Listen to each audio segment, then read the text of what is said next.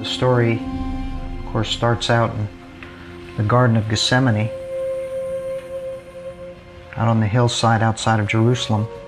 And it was there that Christ took his disciples to pray. And he knew what he was facing, although the disciples did not, in great anguish. He cried out to the Father, Lord, if there's any way that this cup can pass from me,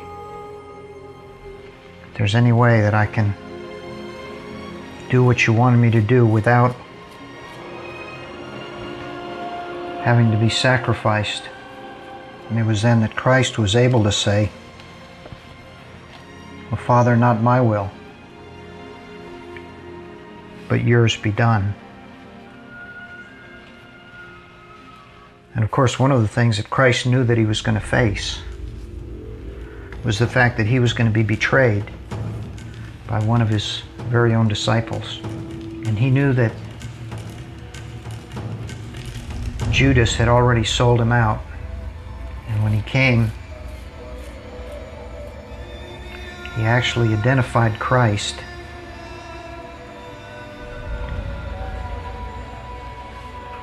with a kiss. And he was taken before the court. And he was mocked.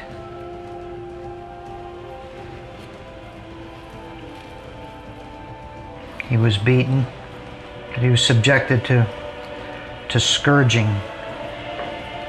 And even after all of those torments and those wounds, and he was so badly beaten that he needed help in carrying the cross.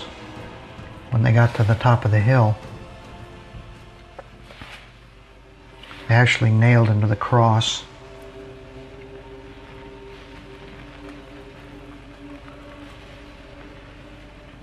Between two thieves.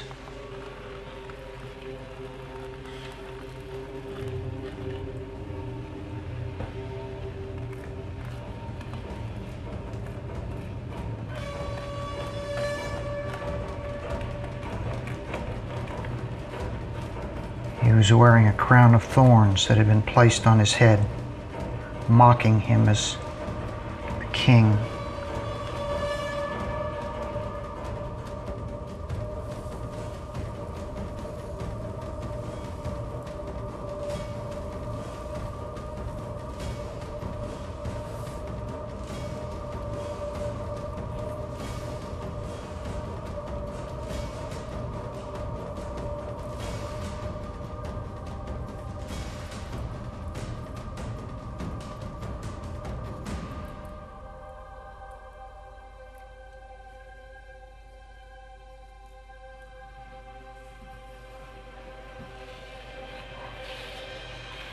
And hanging on the cross there was when he spoke the words, "Father, forgive them, for they know not what they do."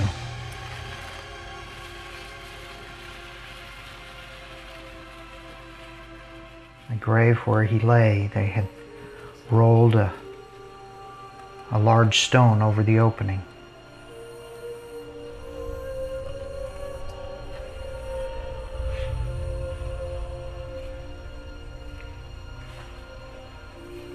And sometime in the night, the grave had been opened.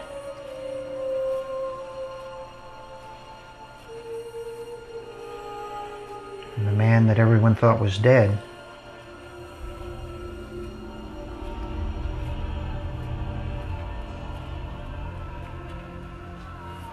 had risen from the dead, and the tomb was empty. And Christ wanted to be there, not to be any doubt at all.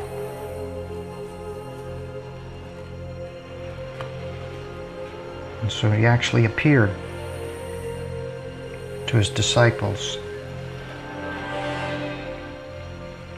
and showed them the wounds in his hands and in his side, so that they would believe